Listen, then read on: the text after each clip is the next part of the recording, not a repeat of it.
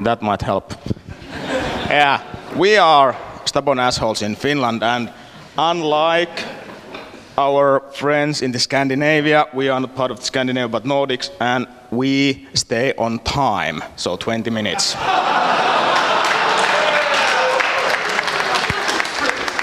The secret for that graph that we act, we don't talk.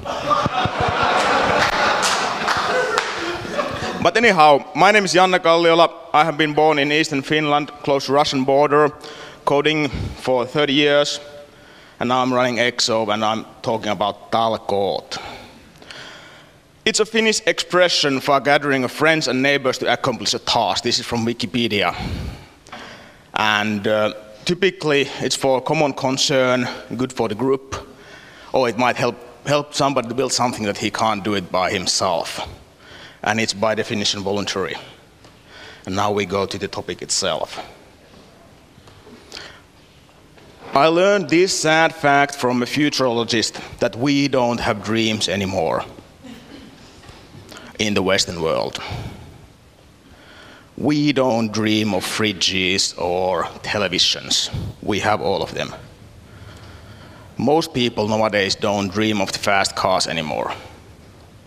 Some might, yeah.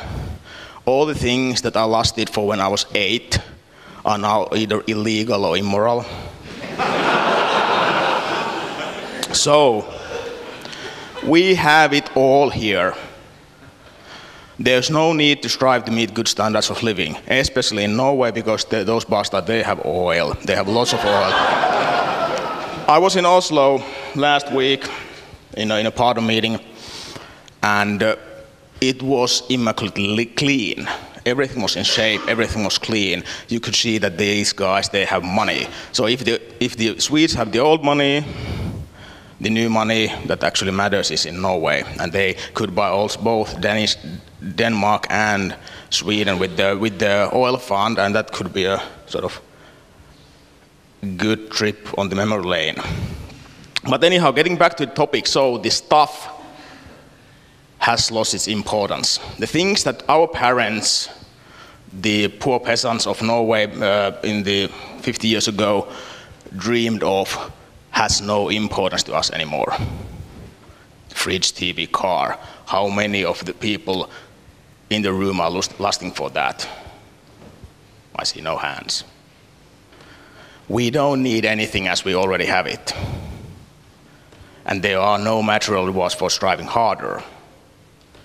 And that's why we don't feel purpose in life. Why should we strive harder if we don't get anything out of it? So, what then? The sense of purpose of your life comes being meaningful to somebody, doing meaningful things. Most of people here in the nice area of Shoreditch. This morning when I was in the hotel and said that I'm going to Shoreditch, said, nice place. I would like to be there too. But most probably, we people that can come to Shoreditch, this conference like this, we have meaningful jobs. Most of us, I do hope that we have meaningful jobs. I do, hopefully you do too. But there are a lot of jobs that I might be a bit elitist, but I can't really see much of meaningfulness that I enjoy moving things on a belt that says beep every time, and then I get the money from the person buying the stuff and so forth. Of course, I help him to do it, but I can be replaced by a machine.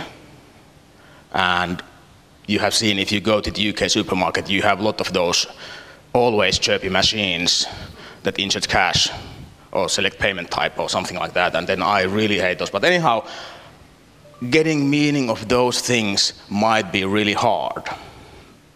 Getting meaning of things that can be automated can be really hard. The futurologist that said this a few weeks back in one seminar that I was attending said that the getting meaningfulness is really easy. You take 1 hour a week and you do something meaningful to you for that 1 hour.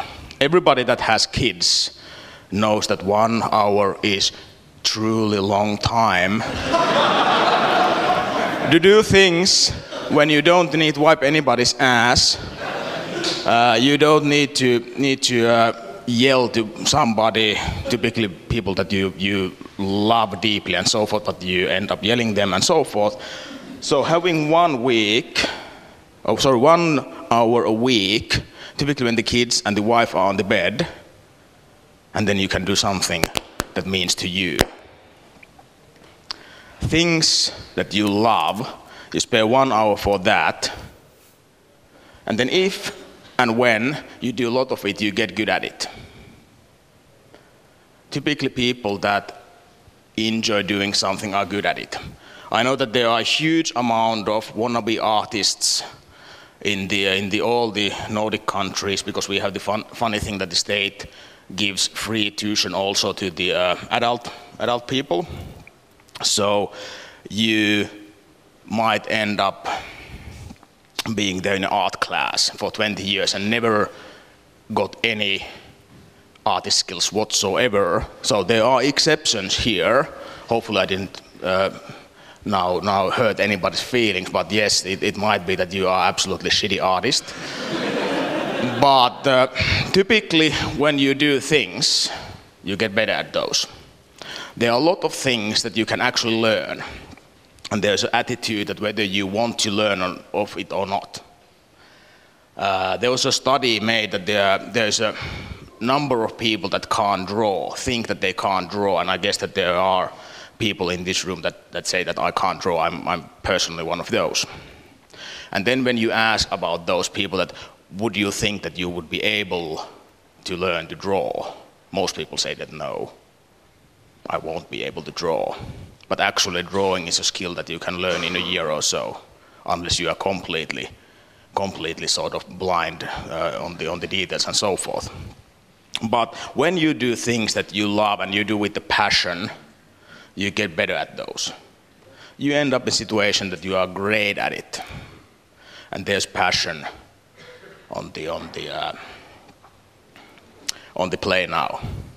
And then, wouldn't it be really, really awesomely cool that the things that you do for that 1 hour every week when everybody else is in bed, and the world is your oyster for that 1 hour, would be meaningful for the rest of the world or for somebody else too? And if you would love to do things that you are great at, that the world needs, then you would have passion and mission on this one. And now we are in the concept of virtual Talkoot. So this means that the world is getting better because skillful people love to do things that matter to the world and to everybody else. And if you would be working with open source, there might be other things, but especially with open source, people working with, are there somebody, by the way, that works with open source? I know you are, but the others, yes, there are some. You are blessed. All the others, maybe you should do that too. I have a reason. Every single contribution to open source system makes it better. And there are people around the globe that would benefit from your work that you do. I was in a Drupal sprint last weekend in Helsinki, in our office actually. We were organizing part of this time.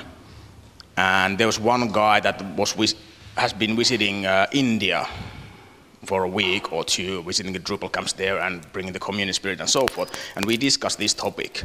And he said that there are guys there that can have a huge impact on their careers, talents and everything working with Drupal. And the things that we do, that we spend one Saturday there coding together, having pizzas, having some lollipops for everybody that made a commit to the system could get the lollipop and so forth. All that was sort of peanuts compared to that we can drag somebody out of poverty with the open source system. We can make sure that the money in India or China or any other third world country stays in that country with open source and doesn't go to the US and the Silicon Valley. Sorry if there's any Americans there, but actually sometimes it's good that the people are allowed to keep their own money and not pay the license instead. And as an additional benefit, there are dozens of companies like us, like Varnish, that would like to hire you to work for the open source. So that completes the picture that you are paid for it. And then in the middle, you get purpose in everyday churn. Thank you.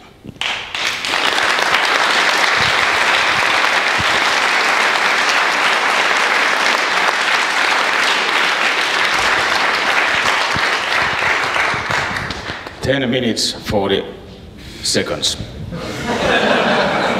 I told you